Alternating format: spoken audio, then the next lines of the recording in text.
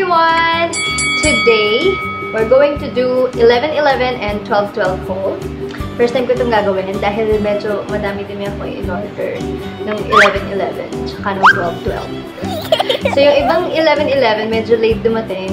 Tapos medyo maaga naman, parang after 2 days or next day dumating na yung 12-12. And yung iba ko pang in-order hindi pa dumadating. So yun, hindi ko na sila antayin. Simulan ko na ngayon yung haul. So, nung 11-11, umorder ako ng 3 shoes. Kasi, yung isa kong sapatos, medyo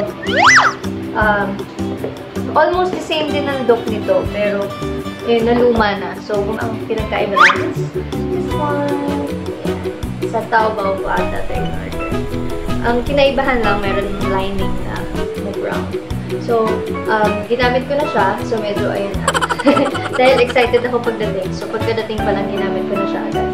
So, here it is. Ayan, medyo big. Ayan, black. Na casual shoes lang. Pang everyday. Pang everyday shoes. Then, pumili din ako ng white shoes. Dahil medyo nahihilig ako sa white shoes. Ito siya. Meron siyang drawing na something dito sa tenga ng shoes. Kung nasa picture, akala ko parang leather siya na white. Pero, yun, tela siya. Tela na white. So, yan, maganda yung quality niya. Makapal. Yun lang, tela. Medyo dumihin. So, meron naman akong pang clean ng shoes. Pero yun lang. Kailangan ko pang bumili ng pang spray para hindi siya agad-agad malumihan. And yung isang shoes ko pa na binili. Kasi wala akong slippers. Ang slippers lang na meron ako. Slippers na may bulaklak na pink. Binili ko lang basta-basta yun nung nasa Cebu ako. Cebu trip. So ngayon, naghanap ako ng parang slippers pero sandals naman na medyo fashionable. At saka gusto ko pag naglalakad ako yung comfy at the same time fashionable at the same time, ang daming at the same time. At the same time, nakakatangkad. So, bumili ako ng ganitong sapatos. Ayan, medyo mataas siya. Mga ilang inches ba to? Mga 2 siguro. 2 inches siguro siya. Ayan siya. Black na sandals, tapos rubber. So, magaang talaga sa paa. Try ko na rin suotin to. At sobrang gaang niya talaga sa paa. Tada! Ayan siya, guys. Ito na yung 3 shoes na nabili ko. Sandals, white shoes, and black shoes. Bumibili ako ng gamit pag nasisira na yung una. So, yung isa kong brown, sira na. So, bumili din ako ng brown pa ulit. Ayan, brown na ba? Tapos, dalawa yung strap niya. Pwedeng casual. Ito, medyo maliwanag. Ayun. Ayan. Pwedeng casual. Ayan. Pwedeng casual lang. Ito yung strap. Or pwede mo siyang palitan na pag medyo, pwede mong palitan na ng leather. Sorry, pwede siyang maging leather. Nakakatuwa siya. Pag i-open mo, ganito lang. Next bag is, ito din, nasira na rin yung bag ko na black, na pang formal ko. Natanggal na yung strap niya. So, bumili ulit ako ng black. Pero ibang design naman siya. Ito siya. Ayan, maliit lang din. Medyo pouch type, kasi medyo maliit talaga siya. Ito yung naman niya. Maganda yung bag, maganda yung quality na bag. Ito yung medyo matagal dumating sa 11-11 yung mga bags. Pero, super maganda yung quality. Makapal yung tela, makapal yung leather. Brown and black.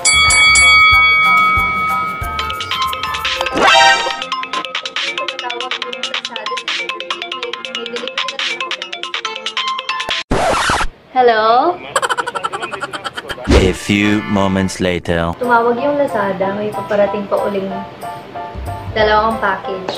So, ituloy na natin habang parating pa yung Lazada ngayon. Kung merong bag, merong wallet. Dahil yung brother ko, meron siyang card holder na parang yung protected yung card mo. So, sabi ko, gusto ko yung ganun, pero gusto ko may kasamang wallet. So, tada! Bumili ako ng brown para ka-terno nito.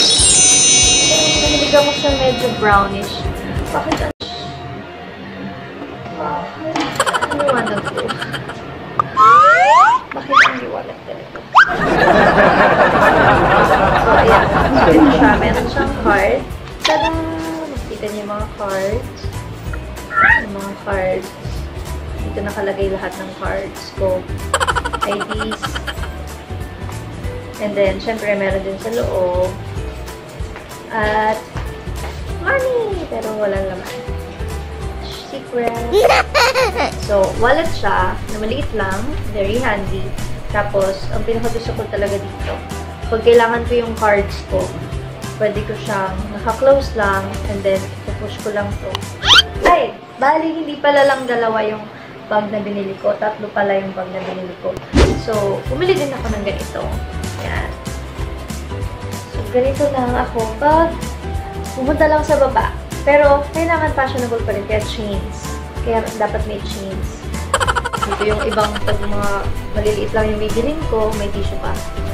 Ayan, maliit lang yung bibilin ko. And then, yan, mga coins. Pwede ko maglagay ng coins. Kaya parang hindi coins yung lumabas. Nahihilig ako ngayon sa jeans. Kaya bumili ako ng pants. Ito siya. Kalahati lang.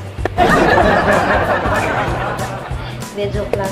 Meron siyang kasama talaga. Ito siya. Siyempre, pakita ko yung picture dito. Ano talaga yung tsura niya. Half niya is short. Tapos, pants yung dulo. Ayan. Pwede ko siya suotin ng ganito lang. Gusto ko lang relax. Or pwede ko silang pagsamahin dalawa. Check sila. Tada! Ganyan. I bought 2 black pants na parang medyo slacks. Yung isa medyo loose yung ends. Yung isa medyo fit yung ends. Ito yung medyo fit yung ends. Ayan. Ilalagay ko din dito kung saan ko dito or dito. And maganda yung tela ng mga nabili ko. Lahat sila makakapal. Parang binili sa mall. And then, bumili din ako ng medyo loose naman. Ito yung loose pants. Ito naman yung ends niya. Ayan, medyo loose lang. Kalma lang. At, syempre, bumili din ako ng skirt. Medyo maluwang to sa akin, kaya tinahi ko ng very light. Ayan, so dark skirt ako. Next is, denim na naman. Pero this time, overall siya. So, ito siya. Ano yung harap dito? Okay. Here comes the last again! Yeah! Ito. Black dress. And, yan, para siyang skirt. Pero, ayan, gusot-gusot. Para siyang skirt, pero shorts talaga siya. Yan, shorts talaga siya. Black. Ang dami ko palang biling pants. So, meron akong 1, 2, 3, 4, 5 black pants.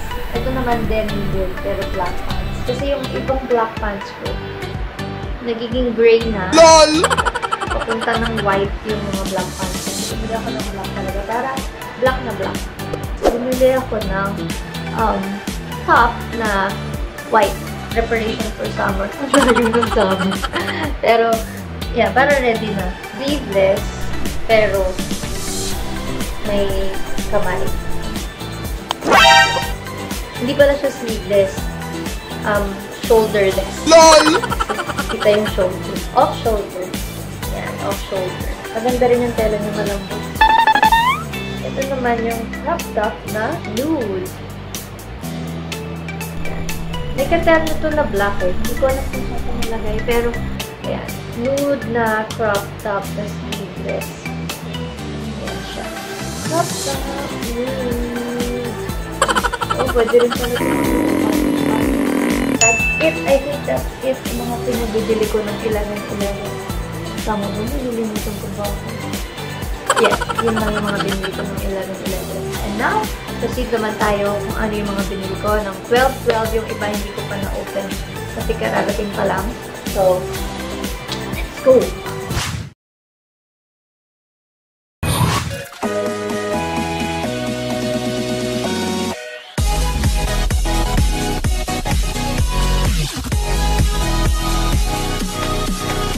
Shaky TV.